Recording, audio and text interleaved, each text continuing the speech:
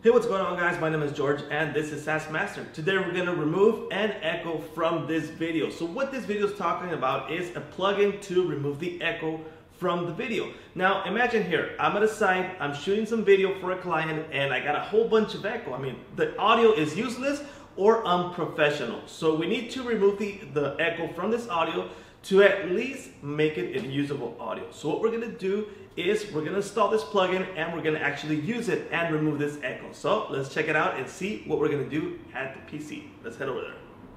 So the plugin I'm talking about is Echoremover 2 by Crumplepop, and I want to show you something really interesting is that this plugin is compatible with Final Cut Pro, Premiere Pro, Logic Pro X, Garageband, Audition, and DaVinci Resolve. So you can use it in any one of those, so it's pretty cool.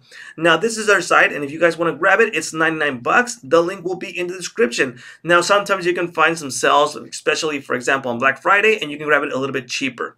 Alright, so we're going to test this out in Final Cut Pro with the video you just saw. So let me head on over there, open my Final Cut Pro, and I already have installed the Echoremover. So to access it, we're going to head on over to Effects right here, and all the way down here, we got the Audio Effects. Under that, we have the Crumplepop folder, and right here, we got the Echoremover. So you see this right here, Echoremover 2.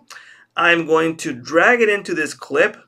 And this would be almost the same in the other type of editors. So it's inside, right? So right now we're in the video editor. We're going to head on over to this little speaker, which is the audio editor. And here is Crumplepop Echoremover 2. And this is where the settings start. So right here, we're going to click on this little equalizer right here. And we have the Crumplepop Echoremover settings. All right. So right now it's turned off. And if I hit play, we're just going to see the same audio and the video that you saw at the beginning. And if I click on, it's going to start removing the echo. Now, if you guys don't know what to do around here, there's this little info button that tells you every single step that's available in these settings. All right. So right now you can see the audio is pretty low. So I'm just going to give it a little gain right here. Sorry, let me give it a gain. Set to 12. I can also use the gain over here, but since I'm going to be turning off and on, I want to show you how that sounds, because if I turn it off with adding gain right here, it's going to remove the gain also. All right, so let's click play. We're going to hear the echo, and we're going to turn it on, and we're going to turn this dial on like a little bit more and more and more until we like it. All right, so let's start off the video. We're going to hear some echo, and we're going to turn it on. All right.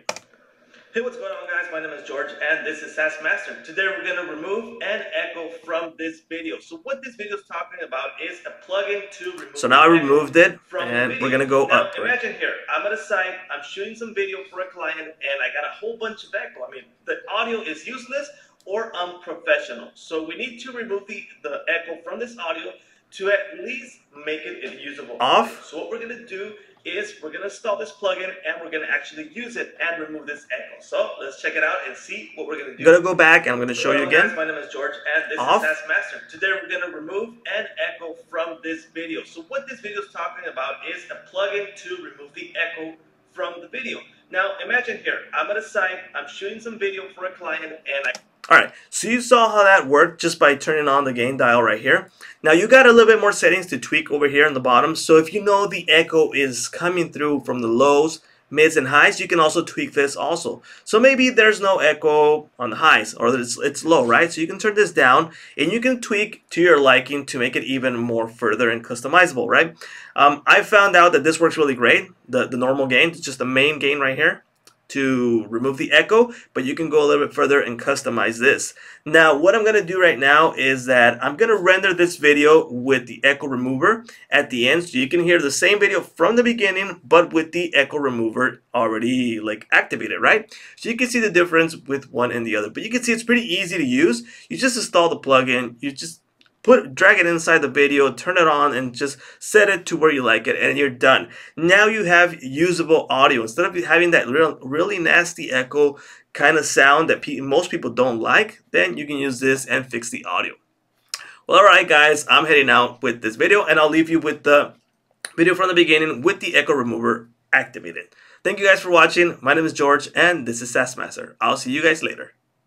Hey, what's going on, guys? My name is George and this is SaaS Master. Today we're going to remove an echo from this video. So what this video is talking about is a plugin to remove the echo from the video. Now imagine here, I'm at a site, I'm shooting some video for a client, and I got a whole bunch of echo. I mean, the audio is useless or unprofessional. So we need to remove the echo from this audio to at least make it a usable audio. So what we're gonna do is we're gonna install this plugin and we're gonna actually use it and remove this echo. So let's check it out and see what we're gonna do at the PC. Let's head over there.